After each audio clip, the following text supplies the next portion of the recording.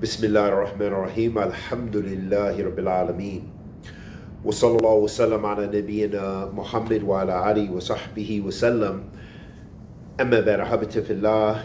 Ja'a fi sahih min hadith Suhaib radiyallahu ta'ala anhu anna nabiyya sallallahu alayhi wa sallam qala عجبا لأمر المؤمن إن أمره كله خير وليس ذاك لأحد إلا للمؤمن إن أصابته سراء شكر فكان خيرا له وإن أصابته ضراء صبر فكان خيرا له أخرجه مسلم. This is a hadith in Sahih Muslim.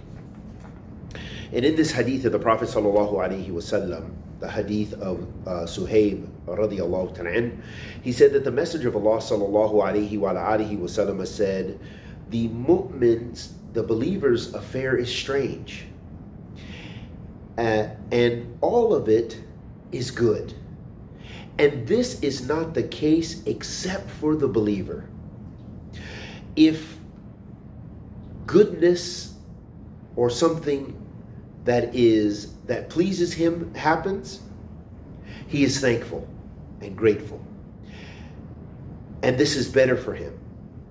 And if something harmful happens to him or difficulty befalls him, then he is patient, and this is better for him. And this is only the case of the mu'min.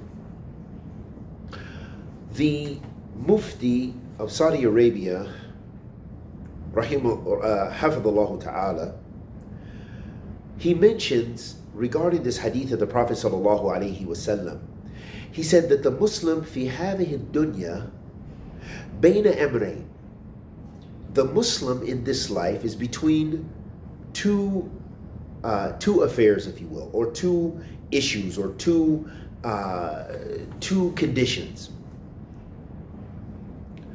إما نعم متواصلة أو ابتلاء كثيرة فالمسلم مع الحالين مع الضراء صابر ومع السراء شاكر. So he said the believer, the Muslim, is between these two affairs.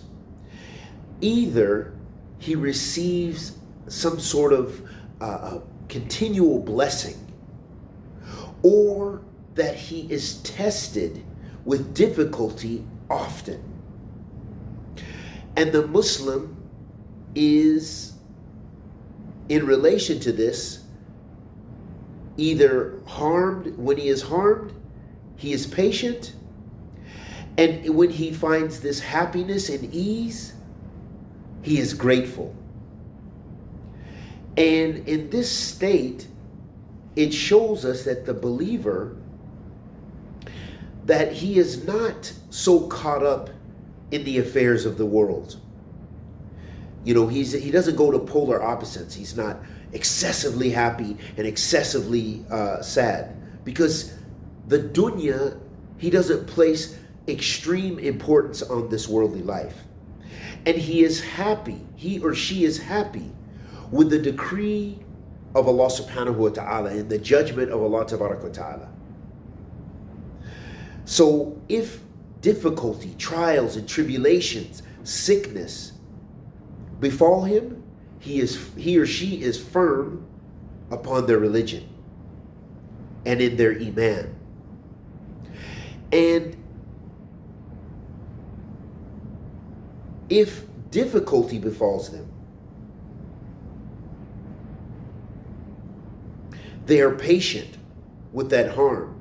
And if ease and they are favored, then they are grateful and thankful to Allah subhanahu wa ta'ala. And this helps the believer to live a beautiful and fruitful life. And may Allah Azza wa Jal bless us with ilm nafiya, wa rizqan tayyiba, wa amalan mutaqabbilan, and bless us to be of those who live a healthy and fruitful life. Wa sallallahu wa sallam ala nabiyyina Muhammad wa ala alihi wa sahbihi wa sallam.